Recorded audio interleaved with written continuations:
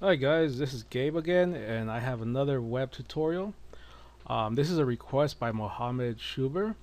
His request is how to install Webmin on CentOS 6.3 and CSF for the firewall. Since I have the machine on a VirtualBox, well, Mohammed, it really doesn't make a difference if it's on a VirtualBox or if it's on the actual hardware. Uh, the install is the same, and you're gonna access it through the same URL, but I'm gonna show you how to do that. uh, you go to webmin.com. You go right here since you're on CentOS 6.3, but if you're on Debian Ubuntu, you select the Debian package and install it. um, this tutorial is for Mohammed, so I'll show him how to do the RPM. So you click on RPM. That is the native package installer for CentOS.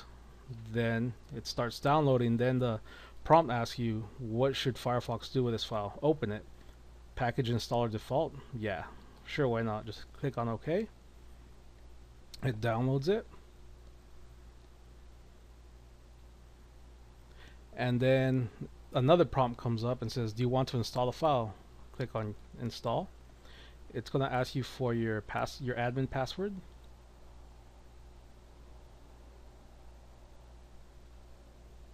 Eventually it will. Okay, it's resolving dependencies. There you go. Here's the authentication. So you type in your password, whatever it is. Authenticate. It's resolving dependencies, testing changes.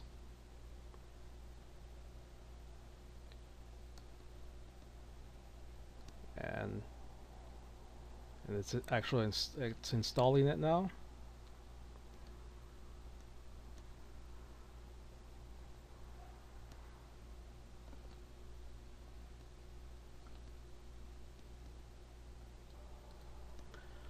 Okay, so the installation is complete. The prompt that was just here disappears, so you could go ahead and check if it works.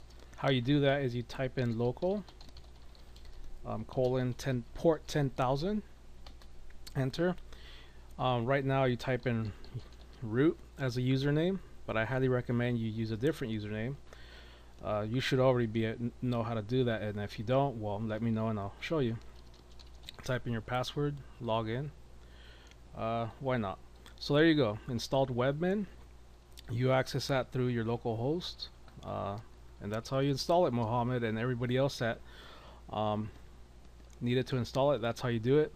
It's just about the exact same process for Ubuntu and Debian. So happy Webmining.